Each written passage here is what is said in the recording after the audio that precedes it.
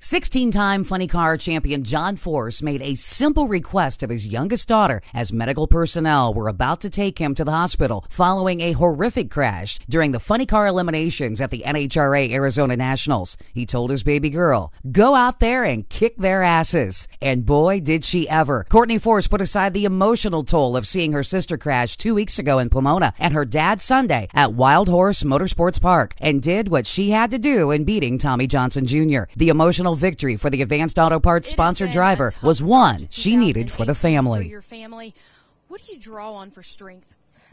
Honestly, today I drew on the words that my dad told me. He said, "Go out there and kick their asses," and then he told me right before that round, he goes, "You know what? I want you to go out there and win, but if you don't, who cares?" And that kind of motivation, the support that I have behind me with these guys and the Advanced Auto Parts team, my sponsors, Chevy, Peak, Auto Club, Monster Energy, every single one of those guys, Parker Stores, I mean, every sponsor that we have allows us to come out here, do what we love, and honestly, it's a risk in these cars, and we're well aware of that, but I'm really glad that my dad's okay. I'm glad that Lindbergh's okay, and I'm glad that we had a fast hot rod all day thanks to Karate, Hood, and all of my Advanced Auto Parts guys.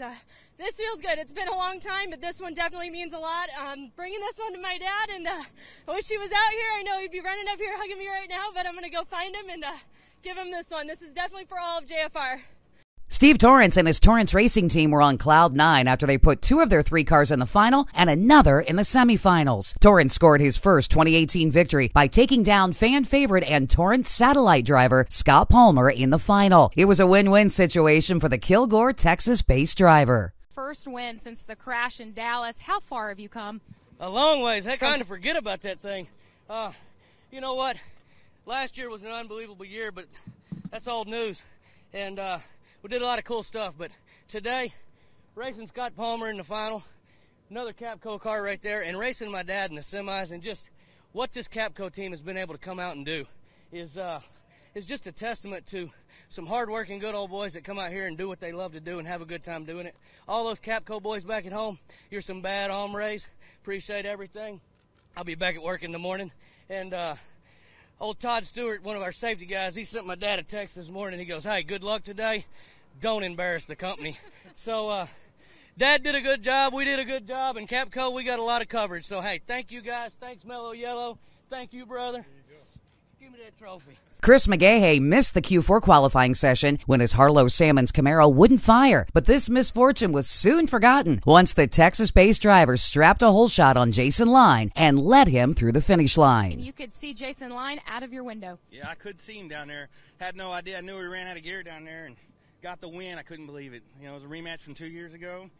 I mean, I've had a lot of personnel change. I got a new crew chief. I got to thank him. He really come through on that one because evidently we picked up. But, you know, everybody gets down here and say they have the best crew, and that is impossible because I have the best crew. Absolutely.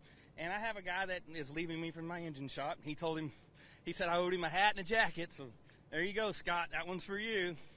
In the Mickey Thompson Top Fuel Harley division, Ty Tharp covered the quarter mile in 6.337 seconds to top number one qualifier Jay Turner, whose bike lost fire on the starting line. Defending Superstock World Champ Justin Lamb scored his 19th career national event victory, chasing down the Mopar of Mike Cotton at the stripe. Lamb was quicker off the line and forced Cotton to break out.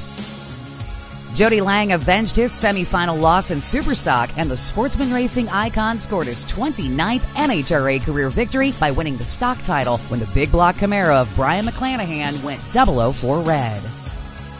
In Super Comp, Trevor Harkema scored his first career NHRA win on a hole shot, beating Glenn Kern, the 2015 event champion.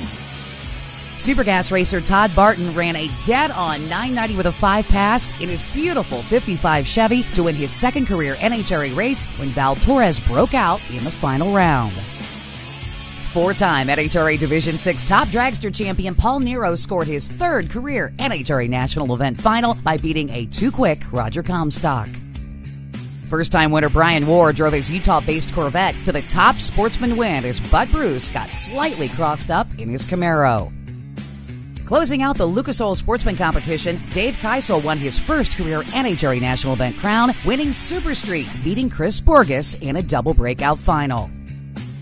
The NHRA heads east in a couple of weeks for the Emily Oil NHRA Gator Nationals in Gainesville, Florida, an event known for strong performances and plenty of excitement. Make sure you check out CompetitionPlus.com daily for the latest in drag racing news and like us on Facebook. This is Kathy Fisher reporting for Competition Plus TV.